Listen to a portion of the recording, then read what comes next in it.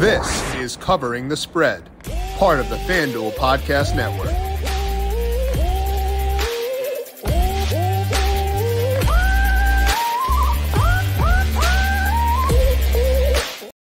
When I go in to fill out a bet slip for Major League Baseball, I don't go in seeking out underdogs, because in order to say I only want to bet underdogs, you kind of have to be saying the market inherently is undervaluing the underdogs on the money line in MLB games. And to make that assertion, essentially saying there's a big error in the market. And with a market as liquid, with as much action on it as MLB money lines, I never want to make that assumption, because I'm more likely to be wrong than the market is to be wrong. It just so happens that for today, I wound up finding 4 money lines on underdogs that I liked. And does that make me feel super comfortable? No. Does it mean my odds of having a disastrous night where I go 0 for 4 are pretty high? Yeah, I think that's definitely in play. But again, our mindset with betting is to try to find spots where we think the implied odds are lower than what the actual odds are. And for me, that happens to be on 4 underdogs for tonight. So we're going to break down what those 4 underdogs are. We'll go through one strikeout prop as well, and then talk through how to view a different strikeout prop in the market as well. All right here for today over at FanDuel Sportsbook. Welcome on into Covering the Spread. That's right here on the FanDuel Podcast Network and numberFire.com. My name is Jim Sanas. I am a senior writer and analyst for numberFire, here to break down Wednesday night's 13-game slate across Major League Baseball, outlining my favorite bets relative to the markets over at FanDuel Sportsbook. We're going to dive into this slate here in just 1 second, outline where I'm seeing value for tonight. But first, a reminder to make sure you're subscribed to the Covering the Spread podcast feed wherever you get your podcasts. We had Brandon Gadula on yesterday talking some golf. We are breaking down the Rocket Mortgage Classic. Talked to Brandon about his favorite outrights, non-outrights for this week over at FanDuel. Check that out in the Covering the Spread podcast feed, or the FanDuel YouTube page, or on the FanDuel TV Plus app on Amazon Fire TVs, Apple TV, or Roku as well. If you want to get Up and Adams, Run It Back, Covering the Spread, and the Solo Shot all in one place, make sure you download the FanDuel TV Plus app. Baseball season is in full swing, and there is no better place to get in on the action than FanDuel, America's #1 sportsbook, because right now, new customers can get a no-sweat first bet up to $1,000. That's up to $1,000 back in bonus bets if your first bet doesn't win. So don't miss your chance to snag a no-sweat first bet up to $1,000 when you join FanDuel today. FanDuel, official partner of Major League Baseball. Major League Baseball trademarks used with permission. Must be 21 plus and present in select states. First online real money wager only. $10 deposit required. Refund issued as non-withdrawable bonus bets that expire 7 days after receipt. Restrictions apply. See full terms at FanDuel.com/sportsbook. FanDuel is offering online sports wagering in Kansas under an agreement with Kansas Star Casino LLC. Gambling problem? Call 1-800-GAMBLER or visit FanDuel.com/RG in Arizona.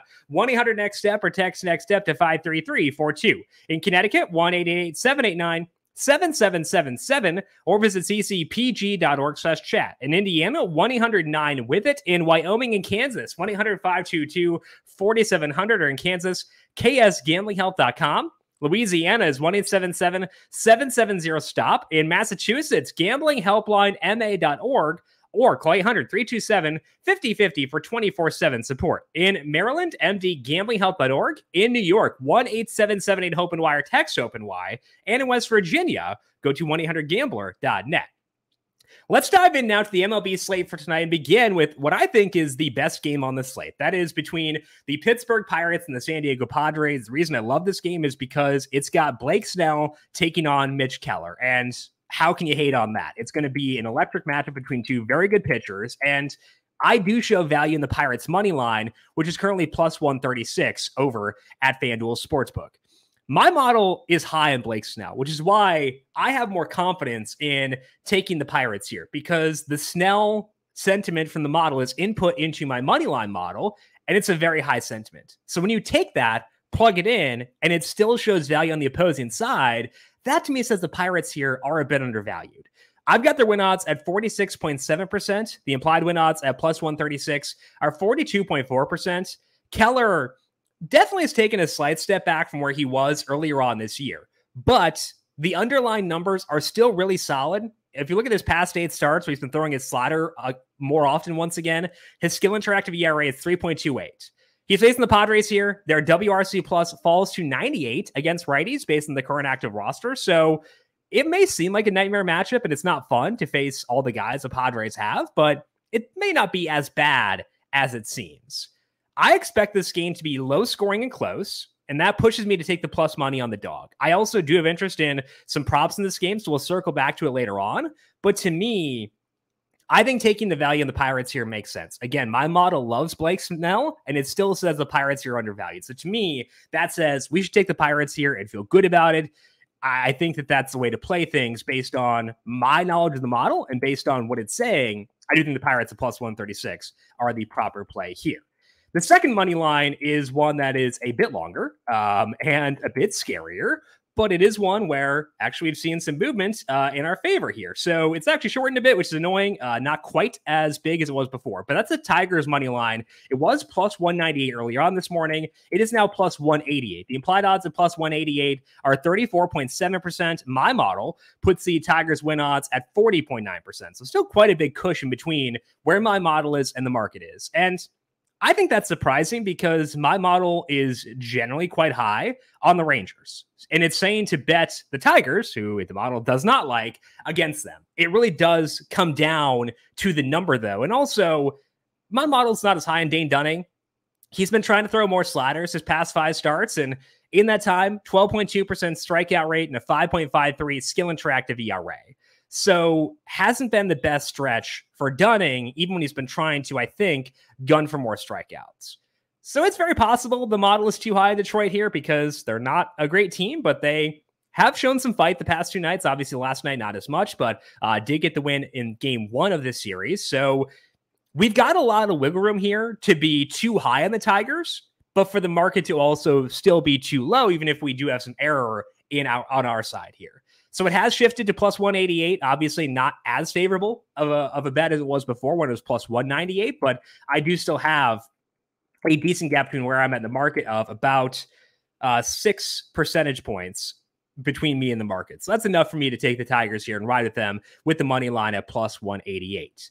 The final 2 money lines are in West Coast games. Let's start things off here with one betting against the Rays. What could possibly go wrong with that? That is the Diamondbacks money line at plus 124. Now, you can get this at plus 130 at some other spots. So as always, make sure you're shopping around. Make sure you find the best spot to get this market. And honestly, I'm a bit surprised to see Arizona still rated so low by the market, given how well they played this year. As you can see on the screen, they're 48-32 so far this year. They played really well. The Rays have too. So this is not like an anti-Rays thing. I think it's more of a pro-Arizona thing when I'm looking at the way things break down for them. I'm guessing the reason the market is so low on the Diamondbacks here is that Zach Davies is starting, and Davies has had hideous results recently, and the underlying numbers are bad too. But my model knows the underlying numbers are bad, and it still shows confidence in betting Arizona here. If I had to guess the reason why I have a gap between myself and the market in this one, is probably because I do put a decent amount of value in relief pitching and defense. Both of those are going to favor Arizona in this game over the Rays. And while the Rays offense is better than Arizona's offense is definitely no slouch. I think the key here, not the key, you don't want to overrate one thing, but one thing that does help me a bit here is that the defense, talking about Arizona, the one thing they do specifically very well is limit opposing running games. They don't let you run with reckless abandon on them. And I think that's encouraging against a Rays team that is very aggressive on the base paths. I'm not saying they will totally mitigate that aspect of what makes the Rays great, but they may be better equipped to handle it than a lot of teams would. So they've got a good defense, specifically one that can limit opposing running games. They've got a good bullpen behind Zach Davies should he falter. Offense is good. I feel like we're a bit too high or a bit too low on Arizona here. My model has the Diamondbacks win odds at 48.3%. The implied odds at plus 124 are 44.6%. So again, as I mentioned, make sure you shop around. Try to check out what the best number you can get is, because you can get plus 130 out there still. But I think even at plus 124, Arizona's value based on just how good they've been. I think that they're not quite getting the respect they deserve just yet. Final money line I wanted to discuss here for tonight is the Oakland A's against the Yankees. I know, doesn't sound fun, but it does sound more fun without Aaron Judge. The A's money line is plus 136 right now at FanDuel Sportsbook, whereas I've got the A's a bit above that. I've got them at 48.1% actually, so pretty heavily above that. And that is even with the Yankees offense being a much better offense against lefties than they are against righties when there's no Aaron Judge. If you look at them without Aaron Judge on the active roster, look at them facing lefties, their WRC plus goes up to 108. It's 83 against righties. So they actually do benefit in a pretty big way by facing JP Sears as opposed to facing a righty. But Sears has been pretty good recently. He does let up a lot of fly balls, but temperature in Oakland tonight, 63 degrees. It is also generally a pitcher's park, so coldest temperature on the slate. It is a pitcher's park in general, which means those fly balls won't do as much damage to JP Sears as they may do in some other situations. So it's actually a pretty good setup for Sears specifically. And beyond the fly balls, he's been really good recently, leaning more on his four-seam fastball his past 8 starts. And in that time, 4.35 skill interactive ERA, minimal walks, and a decent number of strikeouts. Domingo Germán, starting for the Yankees, has been, I think, searching. It seems like hasn't quite found what he's looking for. Looking at his past 6 starts with more sinkers, his skill interactive ERA is 4.87. A lot of hard contact in that time. So yeah, the A's stink. They're not great by any means. It's not fun to be betting on them, but I do think that, again, the market is undervaluing them here. So the A's plus 136, I believe FanDuel is the best spot to find that number. So I would take the A's there, plus 136 in the money line. So again, to recap, the 4 money lines I like for tonight, the A's at plus 136, Arizona plus 124 at FanDuel, but again, shop around as always. The Diamondbacks money line at plus 120, or the Tigers money line at plus 188, and the Pirates money line at plus 136.